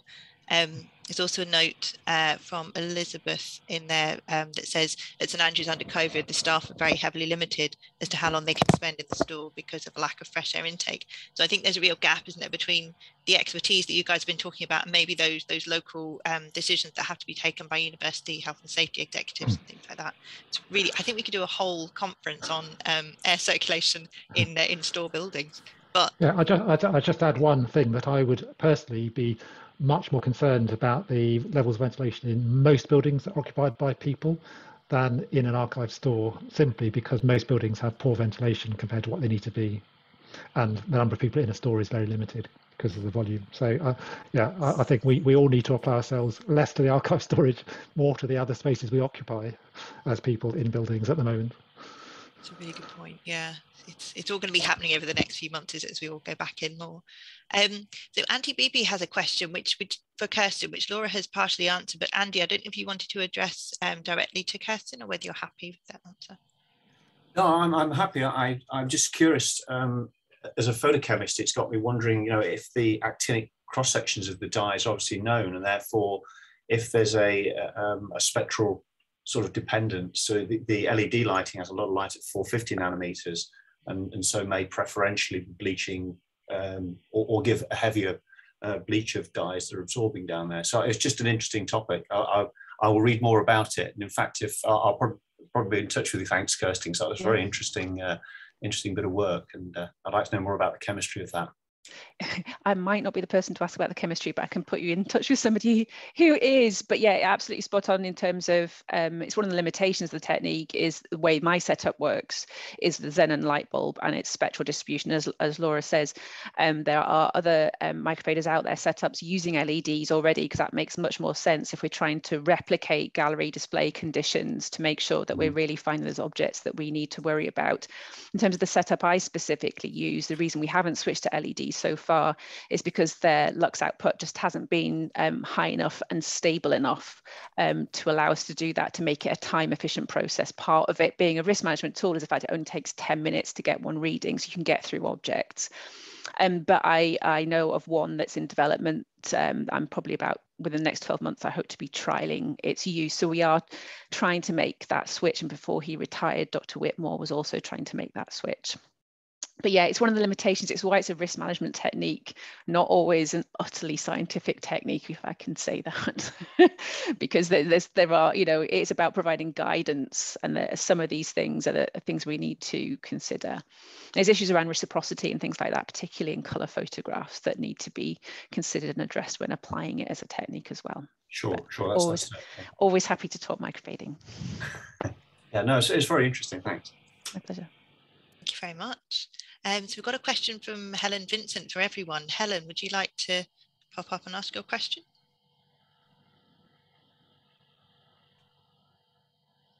Or I'm happy to read it out. Okay, thank you. Just scrolling up and down the chat. So the question, which you might have seen already for all the speakers, do you think that librarians and curators should know about your field and your expertise? What would you like them to know about you to enable better collaborative working? So shall I go to, I'm going to pick on Anita first and give everyone a bit of time to think. Sorry, Anita. That's okay. I think, well, not just selling the ethical sampling guidance, but I think that really kind of distills the thoughts that go through a researcher like mine's head about that. I think that, you know, that in terms of publishing, we scatter our sort of papers around everywhere. It would be good to focus those in or put them into different sort of like groups so that to understand about what's potential there as well. And I'd like to see more of that and trying to do more of that. But talking in this kind of forum is great to get that opportunity. So I'll stop there. Thank you. Who wants to go next? I think a lot of librarians and curators do know about a lot of, are interested and have a lot of knowledge about preservation issues, sort of broadly speaking. If they need to know, it's certainly helpful. And I think in terms of environmental control, part of their role is also sort of the care of their collections. So yes, some knowledge is good. I have to say, as a conservator, in talking more specifically about environmental control, but particularly about the ins and outs of HVACs, etc., that's not an area of my expertise. So that's why we collaborate with our estates department, and we collaborate with people like Jonathan from Archetype. So I think, yeah, collaboration is key. So I think as it is for us, it is for our colleagues in librarianship and our galleries and museums. Yeah, I think I just add to that we found generally that sort of conservation staff absolutely do understand the sort of the science of passive control. You know, you guys understand humidity and temperature, and you're often very, very frustrated by how close control isn't able to achieve what you need it to do. And so I think actually where the greater collaboration is needed is with M&E engineers and FM staff who are coming from a different world, which is based on relying on systems that work, not passive systems. So I actually think that the sort of collaborative sharing needs to embrace those other people that you have to interact with, because often it comes down to the fact that you as a conservator know certain things, the M&E guys know certain things, and those two worlds don't align, and you need sort of support from people like ourselves or others in the field of passive work that can actually give you the tools to argue the case with established opinion in terms of close control and actually find a better way of doing that. At the end of the day, one of the archivists at the Hereford Archive said most archives she'd worked in throughout her life had felt like a naughty child, that you just got them settled down, and as soon as you turn your back, they started playing up again. And actually, that takes up a huge amount of her time that she should be spent on actually looking after her objects, and actually having a stable building is like a good child that never does anything wrong, means that she can spend all her time focused on the job at hand rather than looking over her shoulder. So yeah, we need to collaborate with M&E and FM. And actually, I think that was one of the lessons from University of Glasgow, is that, again, as soon as your back is turned, you find, as Louisa said, that an ME sort of person's come in to sort out some issue, and without even knowing they're doing the wrong thing, there's a change of control back to what they've always thought it should be, and affect, you know, so it's that sort of collaboration that we need.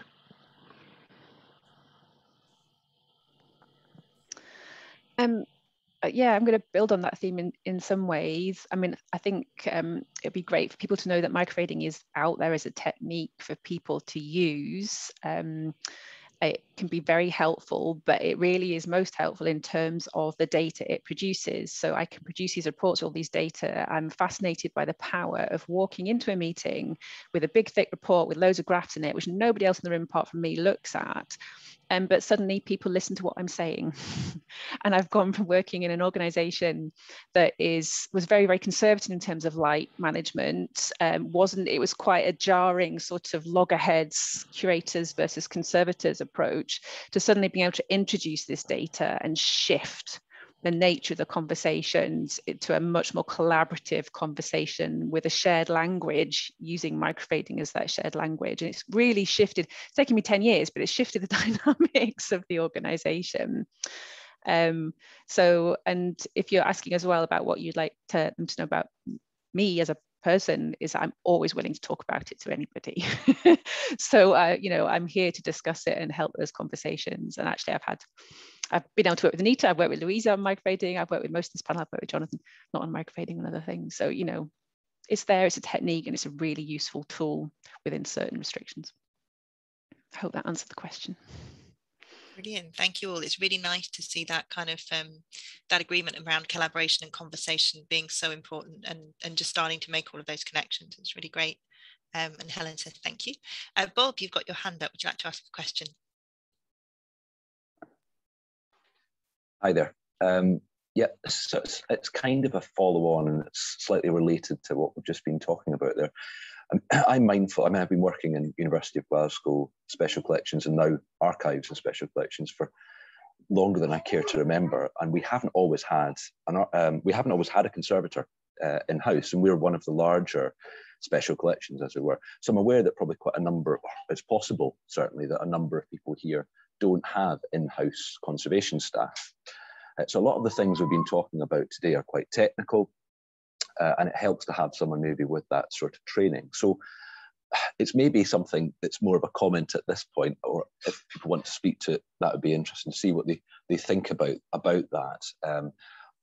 And then I suppose there is a direct question there at the end, which I noticed that Kirsten mentioned a number of external clients she's worked with. So people have come to her and she's done microfade testing.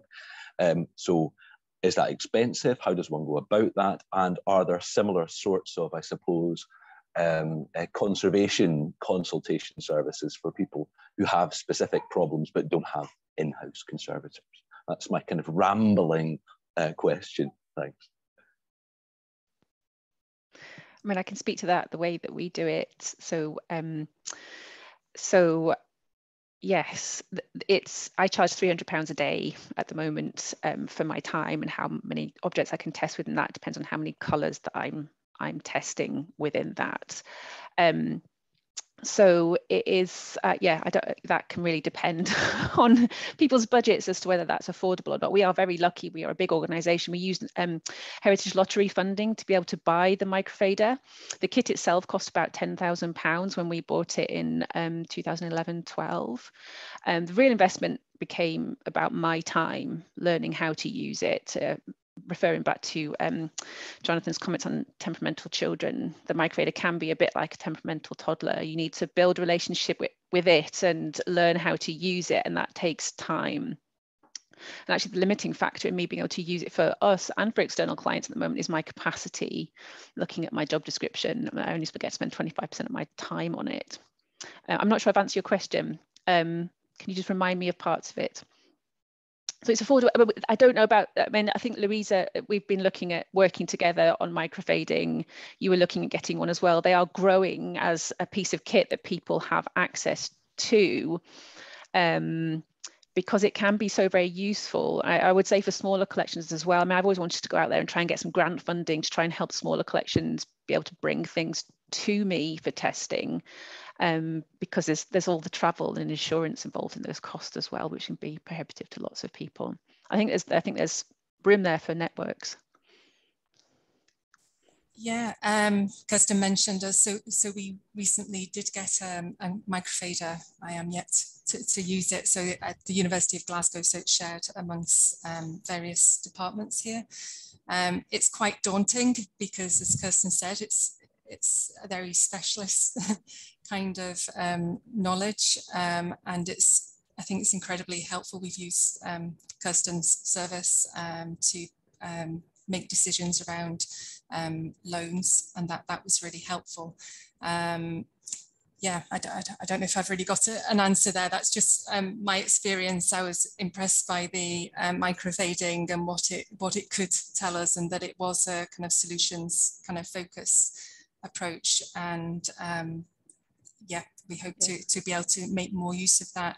In terms of access to conservation kind of expertise for smaller institutions, I think that's, you know, general access, general advice. I think that is difficult. I'm not aware of an organisation that provides that freely. There are certainly commercial services that you can contact, and obviously private people in private practice, conservators in private practice, that you can, I guess, contact for sort of project focused things, either bench work or preservation activity. But that I can see how that is a challenge for smaller organisations. And I think as a community, conservators welcome questions, but obviously there's limits to how much we can do of that in addition to our kind of main roles. So yeah, I would add about the microfader. I mean, it can seem daunting, but it's not once you get going. But I was very fortunate to have like boot camp style training with a mentor who I keep in contact with, and that helped. I just needed to be able to know how to use Excel really well. You need to be comfortable using computers and Excel, but the kit, and I'm only comfortable with the kit I use and the Newport setup. There are other setups out there that I wouldn't be as comfortable using, that people like Louisa or Laura could talk to better than I can. But it was designed as an approachable technique, and whilst it might not seem that way, I promise it is. I remember I've been using it for 10 years, so it's like muscle memory for me. But yeah, it is possible to develop it. You just got to sort of give it a go and start. And it's been as much around cultural shift and navigating that cultural change within an organisation, like bedding it in as opposed to actually using the kit itself. Yeah. Or did that answer anything? Yeah. I think just kind of following on from that, for Anita, you mentioned about obviously getting funding for sampling. And I suppose in a way, the conservation can be similar when researchers can help to get that kind of funding in. And I wondered about your thoughts in terms of that dynamic, the relationship between the curators or whoever's looking after the collection and the researchers, and whether there's tension there. But also it seems like you had a system that worked really well. So are there any tips you can give researchers or curators to kind of get those grants and get that activity happening? Yeah, no, that's really important. That again, like you said, that hearing over and over again about that collaborative side, about that discussion, it's so important. I think just about being open and honest about it, about about being able to say no, that's not going to work, or let's give that a go, or maybe we could try this, or bring other people in as appropriate.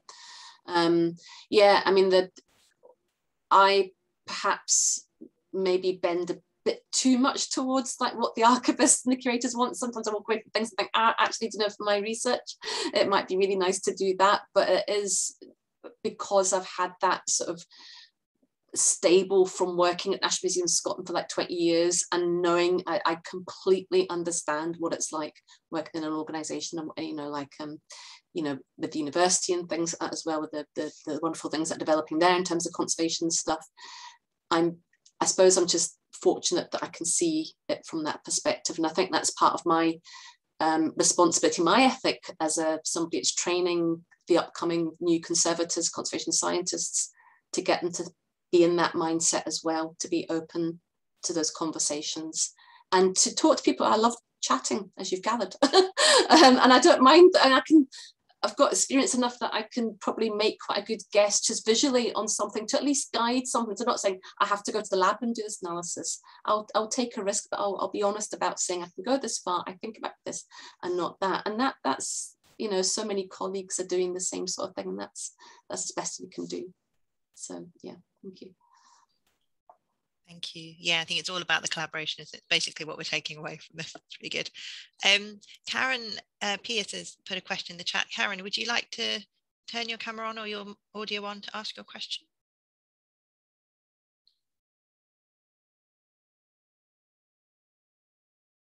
If not, no. Okay, that's fine. Okay, so Karen's question was just was just about whether there's a directory of conservators or companies that can support smaller institutions and consult anyone, and whether the Rare Books Group would consider compiling one. So Sarah Maherta, our chair, has come back with the conservation register run by ICON, which might be useful. Does anyone have anything else they'd like to mention at all? I was just going to mention that that seems the obvious one, the ICON Conservation Register. So it's a list of accredited conservators. Yeah, that's a good place to start. Yeah, and I think it is fair to say that conservators are normally very willing and able to have conversations about things and want to get involved, don't they? So yeah. I think there are a few sort of county council setups as well, where they have conservators who work for the council setting, but also have a commercial part of the work. I think that certainly in Lancashire there used to be set up like that, and I get the impression there might be one in Norfolk as well. So it's always worth checking in locally via the ICON professional register, because you might find those services are closer than you think. There's always a conservator nearby to help. It's great. So we've just got about 4 minutes left for questions. If anyone's got any more, if you want to raise your hand, or Bob's put something in. Oh gosh, this is quite an intense question. 3 minutes, everyone. So Bob says a question came up yesterday about bugs, insects, or other things found inside books and manuscripts. If a researcher wished to use such a found object in a destructive test, would it be considered part of the object or not? Would the ICON ethical guidance cover this, Anita? And how would Louisa proceed? Yeah, I think it does actually. When we did try to think about it in its very broadest terms. Yeah, also because the, I'm just trying to think this through. Sorry, actually, could I pass on? I'll just think it through and I'll come back to answering the question a bit more focused there. Sorry, I'll come back to me in a minute. No problem. Gosh, I'm going to say it would kind of depend, which is maybe a bit of a cop-out. So it would depend on the item, of its significance, of the potential significance of that bug. So I guess if there was, I think when this came up, we were talking about, it was pollen, wasn't it? And how it could maybe locate an item, if I'm remembering properly. So I guess the value, what is that analysis going to tell us? Is that important enough to destroy this evidence? How easy would it be to remove the book? Is it embedded, say, in an illumination or something like that? Are we going to destroy something of the item it's kind of become part of? Yeah, I'm not sure. I think it's something I would consider if faced with the question, and I would consider it for longer than a minute or so. And I can come back in again now. Sorry, I was a bit distracted by the wasp buzzing around. I don't know if you can hear it buzzing around, and it keeps kind of zipping past my line of vision there. Apologies, so slightly distracted. It's a really, really good question. And actually it's one that it comes a lot into the, I showed that last slide about the synthetic dyes, the early synthetic dyes. So there's lots of these books that are existing in all sorts of like library collections, and they're seen as very technical books, and they're just a book on a shelf, but you pick it off and you've got these gorgeous colors inside and things to sort of like show and to see. And I've had on that early synthetic dye project, I've had been asking different archives around the UK if I could sample a little tiny bits out of one of their books, for the greater good of all these amazing textiles that are in dress and textile collections up and down the country. So that is one of those case in points of, I think it's a similar sort of thing to the question, which is a sacrifice of a small sample of something to get a really good reference of, this is exactly what an aniline blue from 1890s looks like. I can now look for that, rather than what we're tending to do in heritage science a little bit too much, put my neck out a little bit, is that we tend to run off to the lab going, I don't know what it is, but the equipment will tell me. And unless we've got the reference there, we can't actually say it's definitely that. So I'm trying with the sort of early synthetics, it's a new area, modern materials, to actually flip it around and go, do you know, before I even go anywhere near my lab, I want to know what I'm dealing with. And I'm going to go and look in archives, and I'm going to look in special collections to find out what that information is. And then I've got a much more informed way of using my own analytical technique, but also to answer people's questions. And I've done that with Glasgow Museums, where Becky Quinton had an amazing exhibition on about 5 or so years ago, all about synthetic dyes in the Glasgow collections. She said, could you do the dye analysis for me? And I was so tempted to say yes. And I said, Becky, I don't think I can answer your question right now. Now I can, all these years later, because of doing that diversity project. But I was just honest, and it goes back to that honest question and conversation. I would love to, but I didn't know what I could tell her at the time. It would just be like, I've got something, I don't know what it is, but now I can. So thank you to everybody that's allowed me. And Julie, I think Julie Bond's out there, Julie and Co at National Libraries. Thank you all for letting me access your collections to do that kind of work. But yeah. That's brilliant, thank you. Yeah, that was a bit of an interview style question, but very well answered, I think. Thank you very much. Right, so we're definitely at the end of our morning session. So I'd just like to say a really big thank you to Louisa and Jonathan, to Kirsten and to Anita for your really fascinating presentations, and for the really interesting question and answers that we've been having. So very briefly, to just remind everyone, we're back at 1 o'clock, but before then at 12:30, do please drop into the Heritage Office Hour, which Paola Ricciardi is going to be hosting at 12:30. What can heritage science do for you? You can bring your sandwiches and eat along. If you just go to the sessions section in Hoover and their meetups, it'll be in there. We are going to close down this soon, but if you've got any conversations you want to carry on, please do have a look on Hoover and start putting things in, and hopefully we'll be able to keep the conversation going there. So have a lovely lunch. Thank you for joining us this morning, and we look forward to seeing you this afternoon. Thanks. Bye.